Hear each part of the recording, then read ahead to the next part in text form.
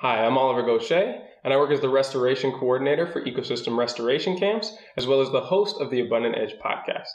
In today's presentation, I want to give an overview of just a few of the many ecologically regenerative solutions that have been tried and tested all around the world, from the most wild ecosystems all the way to inner cities. And I hope you find some of these examples as inspirational as I have. All right, so let's take a very cursory look at many of the options that are available for ecosystem restoration, from wild habitats through agricultural environments all the way to the urban zones.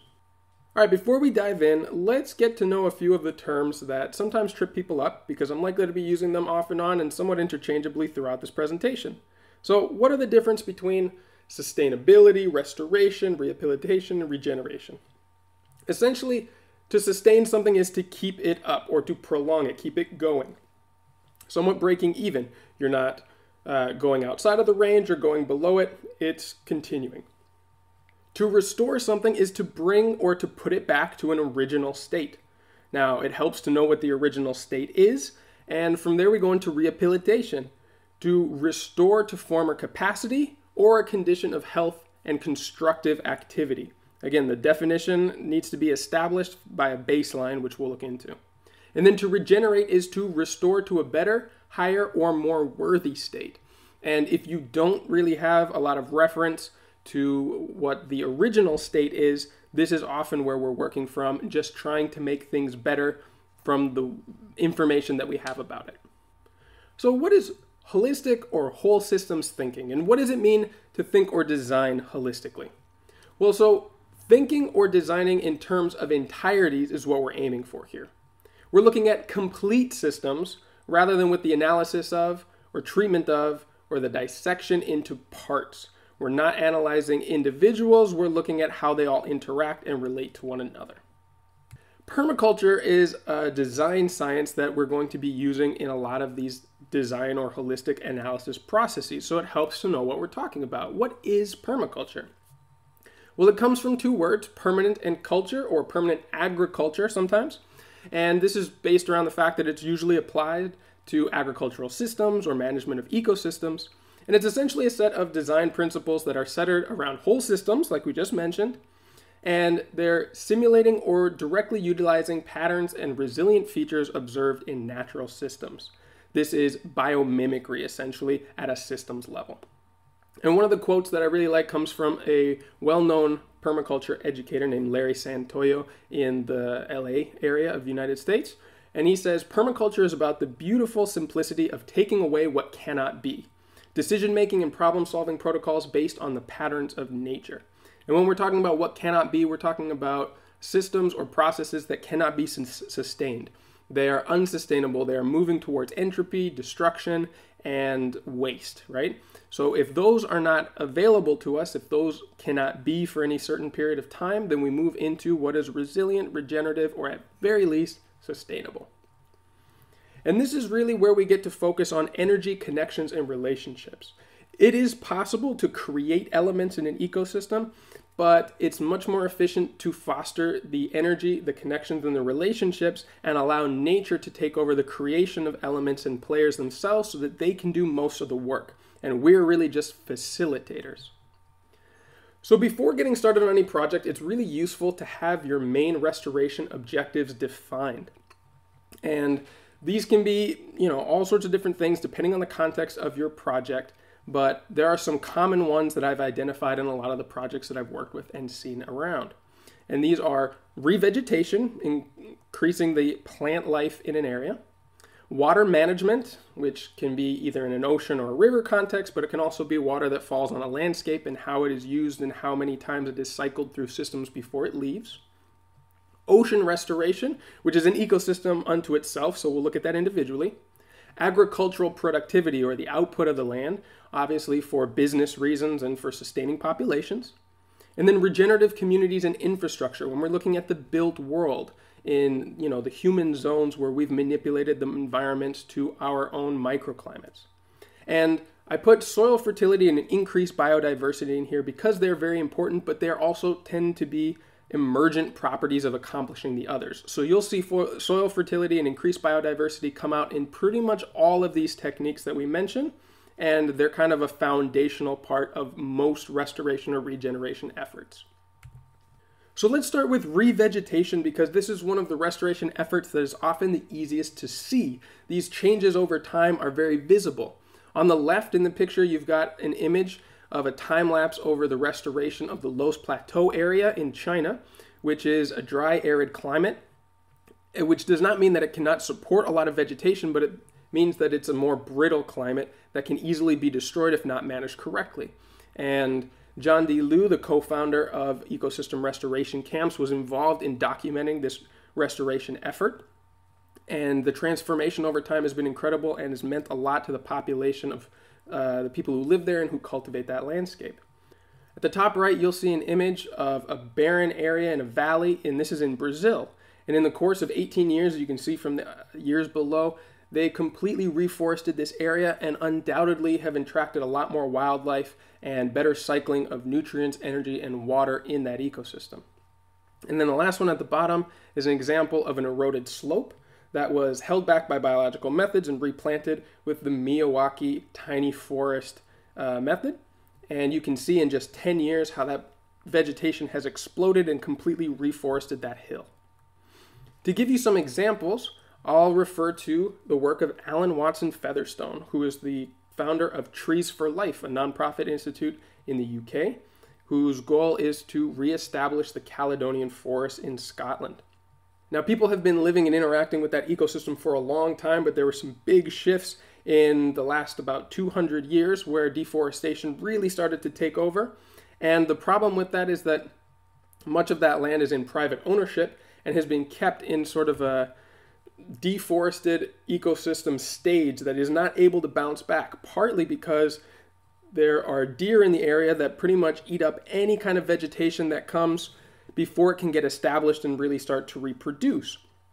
And so he's taken on a couple of different methods, one of them being passive and just sectioning off portions of land that the deer are not able to come into and graze down and remove the vegetation so it has a chance to get established and reproduce. And others are more active in going around and collecting seeds and saplings and germinating them in a nursery and actively planting them in areas where there is nothing to reproduce. This is a great image of the difference that you can see from a fenced-off area and one that was available for grazing by the deer. Now let's look at a tropical example of reforestation. So John Button helped along the reforestation of Mount Arunachala in India. And this was an incredible project because this is a sacred mountain to the town there.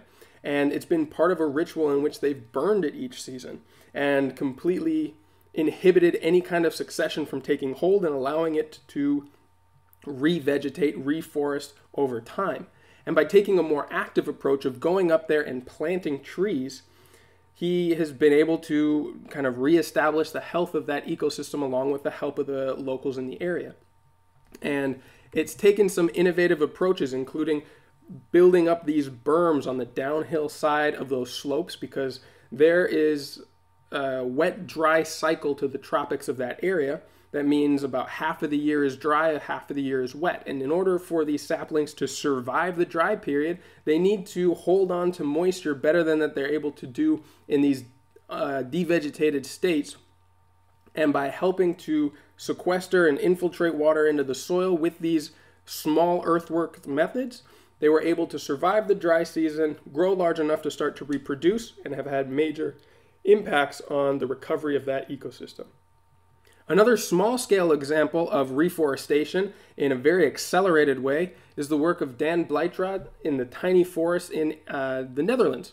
And what he's helped to do, along with the guidance of Shubhendu Sharma of A Forest in India, is to expand the Miyawaki forest method from the image that I showed before of quickly establishing mature forests that have all the necessary levels of an established and mature forest. And there are multiple layers. You've got the canopy layer at the top, your regular tree layer down below, the subtree layer, which are smaller trees, all the ways down to shrubs. And these will be present in just about any mature forest. And so what you have to do is identify the native species in your area that occupy each of these levels and plant them in the appropriate density and amend the soil so that they can get established. And from there, it needs very little maintenance. The growth is accelerated for being so tightly packed together. They're competing for light, and the ones that grow taller will shoot up all the faster.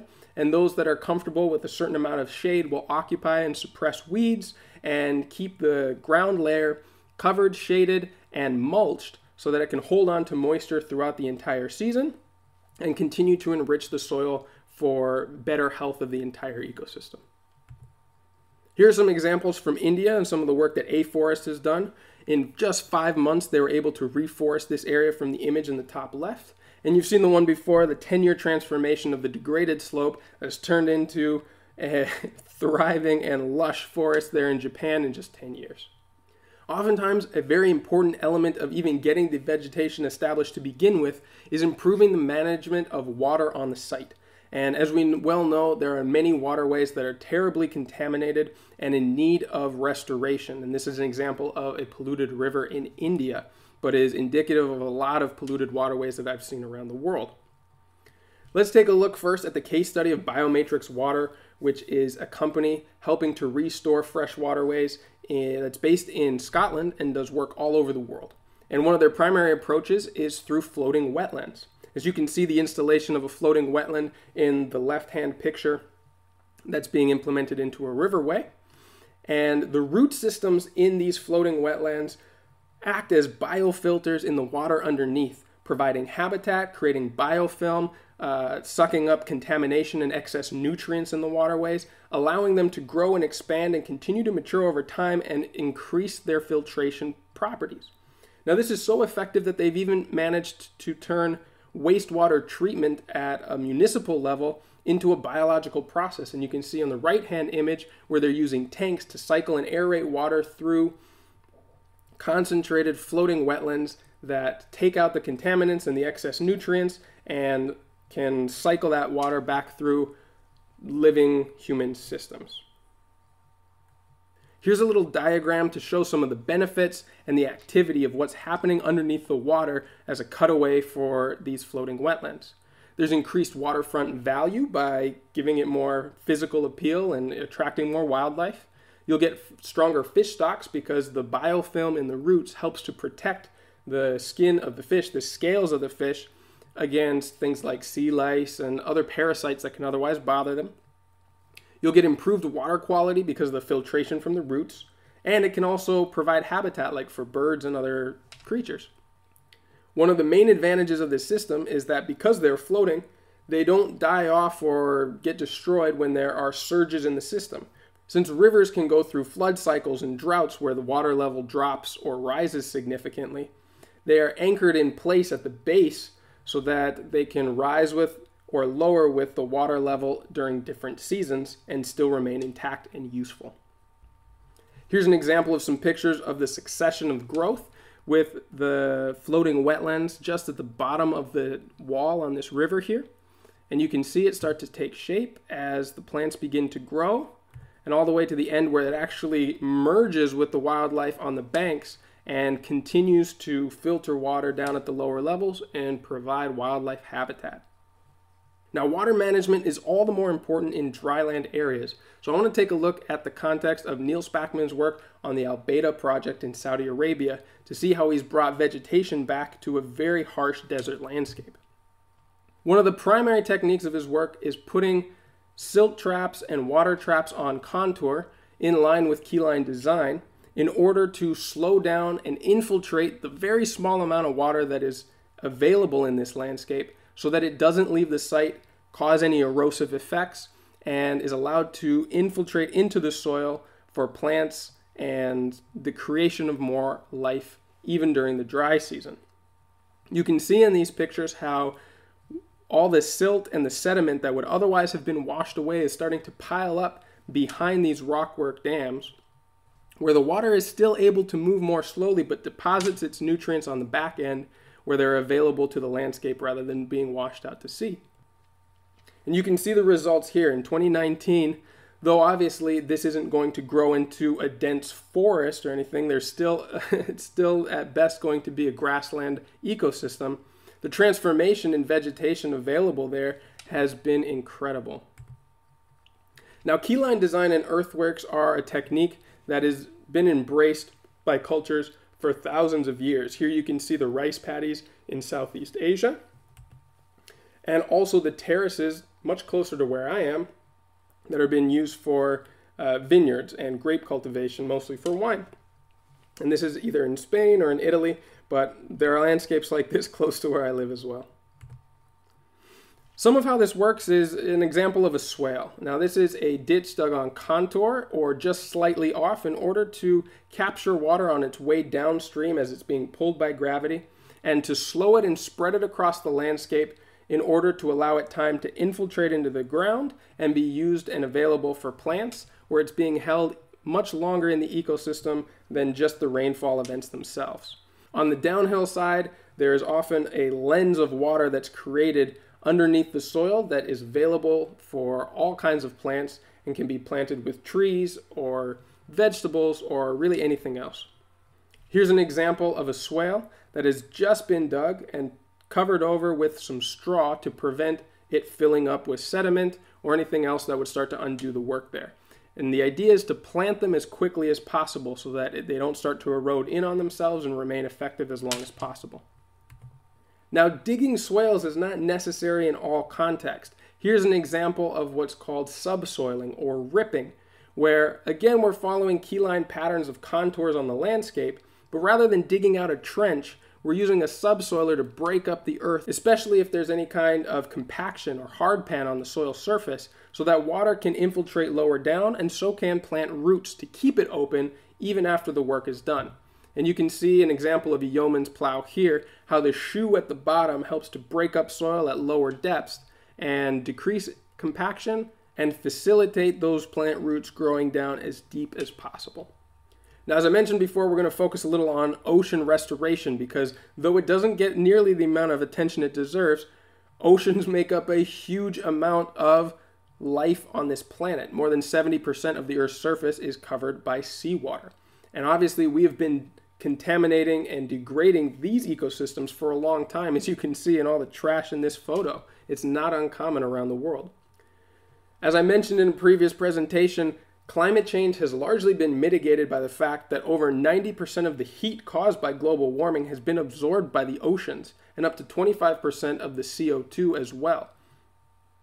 Sea level rise, bleaching of coral systems, toxic algae blooms, loss of habitat, acidification of the water, and decline of fisheries can all be attributed to these climatic changes. So let's take a look at the work of Enric Sala and the Pristine Seas project that he founded along with National Geographic.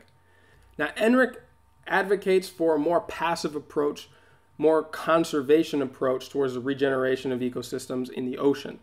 He claims that the oceans can regenerate themselves if we give it the space and the time to do so, rather than having to go in with active methods and repopulating fish stocks or planting coral or whatever else the situation might call for. Oftentimes, the best that we can do, or the most effective thing that we can do before any active methods, is to remove the damage or the contamination so that we can start from at least a point of... Hi, I'm Oliver Goshey, and I work as the Restoration Coordinator for Ecosystem Restoration Camps, as well as the host of the Abundant Edge podcast. In today's presentation, I want to give an overview of just a few of the many ecologically regenerative solutions that have been tried and tested all around the world, from the most wild ecosystems all the way to inner cities. And I hope you find some of these examples as inspirational as I have. Is to conserve these areas that have been degraded through destructive fishing methods or through pollution, and she does so in a unique and artistic way. Through the installation of these different sculptures that are designed with community context in mind, perhaps representing some of the cultural heritage of the area, and seeded with coral, it offers an opportunity not only for those coral to take root and start to populate the area, but there's a lot of tourism potential as people go in there for diving, and it gives economic value to an area that may have been preserved or reserved away from fishing, in order for it to be able to regenerate on its own. And that's one of the big challenges in these contexts, is that if you lose the income from fishing, it has to be made up from another source. And tourism has been a great way to initiate the protection of these areas so that people can continue to derive livelihoods from the space. Here's an example of one of those sculptures that has been seeded with coral and started to bloom, so you can see how these start to mature and grow over time. Another way of taking an active approach in the regeneration of ocean ecosystems is through ocean farming.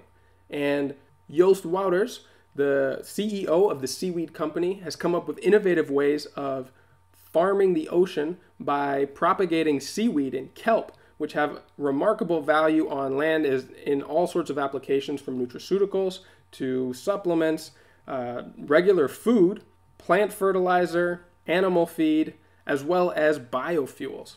The potential is pretty incredible. A little about how this works is that they're anchored down with ropes which are seated at the sea floor, and the nutrients already exist in the water. It doesn't require any fertilizers or any inputs of fresh water, and it creates habitat that is great for the revival of fish stocks and other crustaceans and wildlife in the sea floor. So let's take a little bit of a look at how this works. There are so many great things that can come from the cultivation of kelp and seaweed, which are some of the fastest growing biomasses anywhere in the world, so the turnaround is quite quick. They can help to mitigate pollution, provide habitat for other sea life, support fish populations, and reduce local climate change impacts, all while producing high-value goods for consumption on land. Here's some cool pictures of just what that process looks like, harvesting kelp and seaweed from the ocean, and how it grows in those long lines under the water. So let's take a look now from an agricultural perspective, because we can't just transition all our land back into wild and conserved spaces. We still need to derive a livelihood and all of the food necessary for a growing population. I really like this image because it shows just how there are other players in an agroecological system that are not just the humans themselves. Here you can see the cattle, the chickens, mushrooms, and even insects playing a vital role in the work that it takes to manage an agroecosystem. One of my favorite examples of regenerative agriculture is from the author of the book Regenerative Agriculture himself, Richard Perkins, the founder of Ridgedale Permaculture Farm. Here you can see an overhead shot of his market garden up in northern Sweden. And he showed that even in a challenging climate with a short growing season like his own, it can be very profitable and create epic quality food by managing the landscape regeneratively.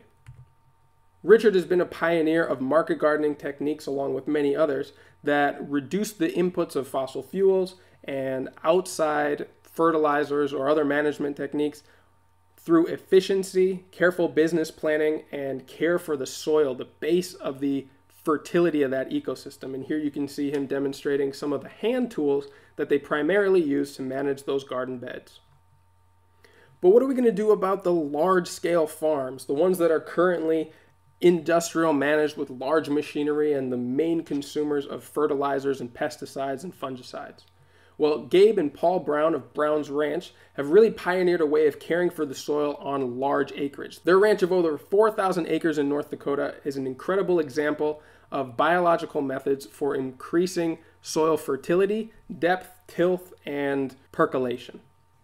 Here you can see Gabe demonstrating how the root masses of some of his cover crops or green manure has been essential to feeding the soil food web and increasing soil aggregate, which has all kinds of effect for sequestering carbon, holding on to water in their notorious dry seasons in North Dakota, and increasing the overall depth and quality of the soil over time. He also uses other methods like rotational grazing, which we'll go to in a minute. So let's take a look now at the work of Precious Piri, a holistic grazing educator trained with the Savory Institute in Zimbabwe. Now, she's helped to promote rotational or holistic grazing methodology among the people of her area and across the world. So this method is often called holistic or rotational or mob grazing.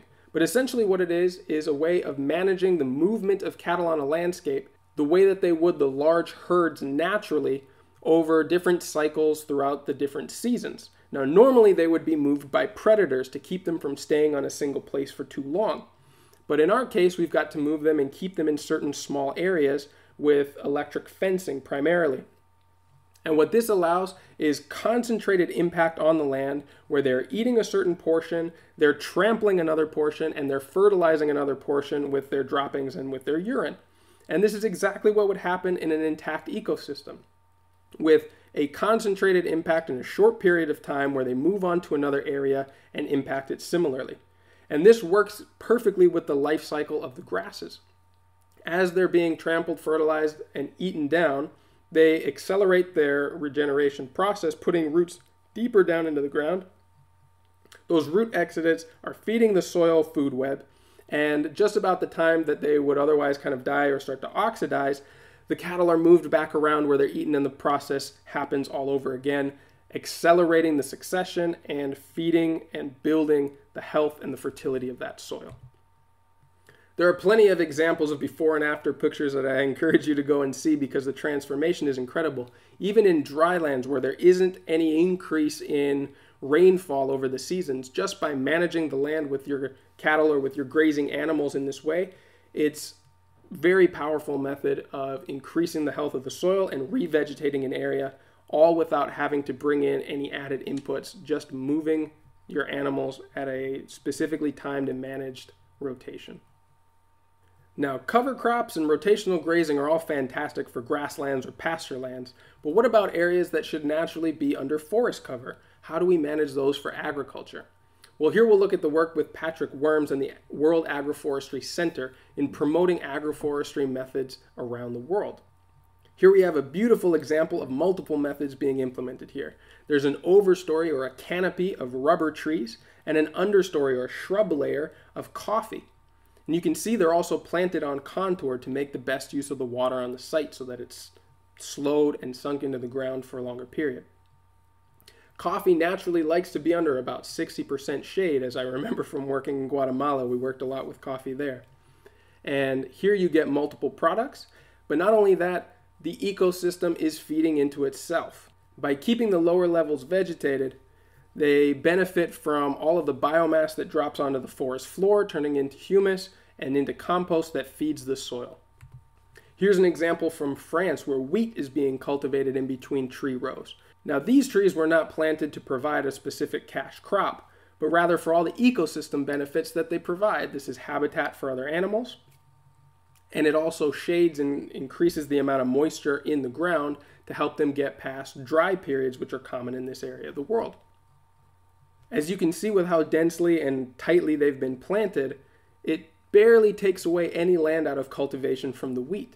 And the benefits from having the trees there far outweigh the small amount of land that's been taken out of cultivation. Here's another example of wheat being grown underneath trees. And in this case, they're growing cabbages in between rows of bananas. There are a lot of applications and configurations that this can take. Here's one of my favorite examples of agroforestry, and this is from New Forest Farms by Mark Shepard in southern Wisconsin. Now, this is a challenging ecosystem because it's not far from where I grew up. I know it pretty well. It gets very, very cold in the winters here, and the rain cycles can be really heavy, sometimes even to the point of flooding. As you can see, these rows have been all cut on contour to make the best use of the water. The forestry rows are planted on the outside of the interior, which is planted with asparagus. The asparagus being the primary cash crop, which can bring in an income for the farm until the trees mature and start to give a crop of their own. And this has been favored with hazelnut and, I believe, chestnut as the primary cash crops that are able to withstand the conditions of the harsh winters of the area. So let's take a look now at the urban and our built environments. And these are the areas where humans have had the largest and most concentrated impact. Even though we've also dominated most of our agricultural landscapes and gotten rid of a lot of our wild spaces, cities and suburban or peri-urban areas are where our most dramatic and concentrated impact is really taking effect and causing a lot of challenges. One of my favorite examples for urban solutions is the work of Mark Lakeman and his team at Communitecture, an architecture firm that's working on regenerative solutions for urban planning. Now, I've got a number of different drawings that him and his team have come up with because I find a lot of inspiration in these. And a lot of these designs envision these tighter living quarters that are necessary for the density of urban areas, but configured in a way that promotes connection and interconnection, communication, and closer living in a way that is beneficial for the people rather than overwhelming due to the density, much like you would find in high-rises. These communities envision interactions between natural spaces, food production, energy production, and the well-being and interactions of the people who live there. Another project that he's involved with and that I've worked with as well when I lived back in Portland, Oregon, is the City Repair Project, which brings together communities for public works and art expressions that promote cohesion, interaction, and community in those spaces. Here are just a few examples of the public spaces that they've created through workshops and volunteer events. There's a cob bench and a bus station, and members of a community getting together to plant gardens in public spaces. It's something that I've been really inspired to see firsthand.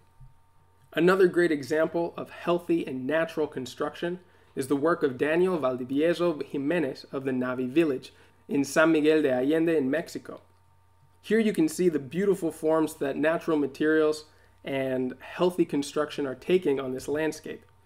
The use of earth-based plasters, stone from the local area, wood, and other biological materials go to make these incredibly beautiful living spaces.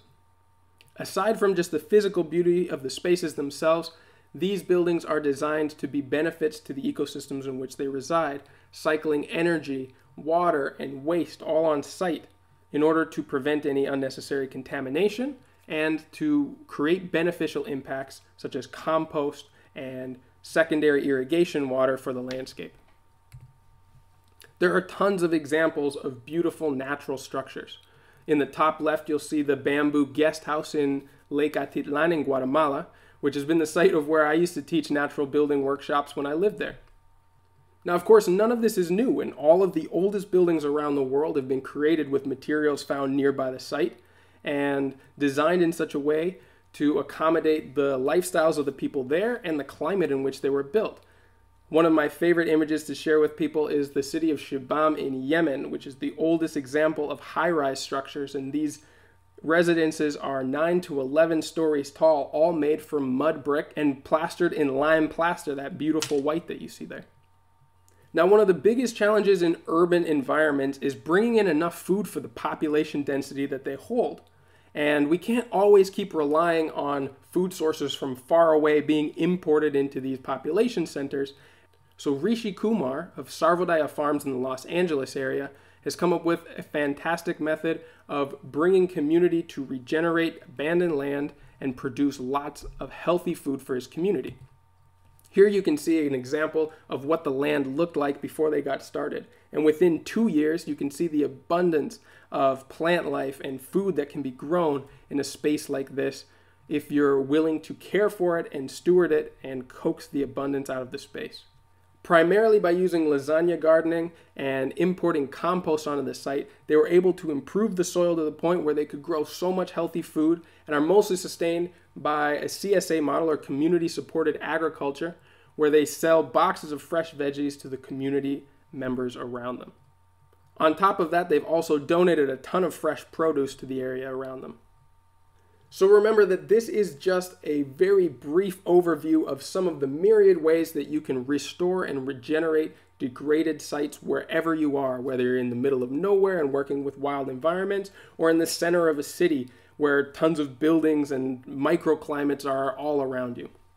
The most important from all of this that I hope you take away after this presentation is that human impact can be just as positive as it can be destructive. There are viable and proven solutions to ecological challenges. The examples are all around us. They've been proven. They are not too difficult to do. You can get started right away. You also don't need to be an expert or to be wealthy to create change. And everyone can contribute to Earth restoration. No matter where you come from, your background, your personal abilities, everybody's contributions are essential. Your skills, your experience, your talents are all useful in moving this forward and helping us build a regenerative future. So if you want to know more about the specifics of the methods that I've highlighted in this presentation, Pretty much everybody that I highlighted here are co-facilitators on the Ecosystem Restoration Design course that I help to teach with Gaia Education and Ecosystem Restoration Camps. If you want more free resources on these types of projects and how to do this, check out the Abundant Edge podcast, which has new episodes every week on Friday and over 160 episodes from innovators and leaders in regeneration around the world.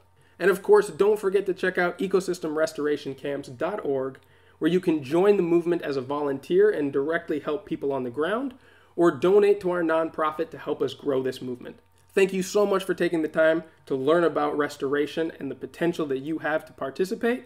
I hope to see you again soon.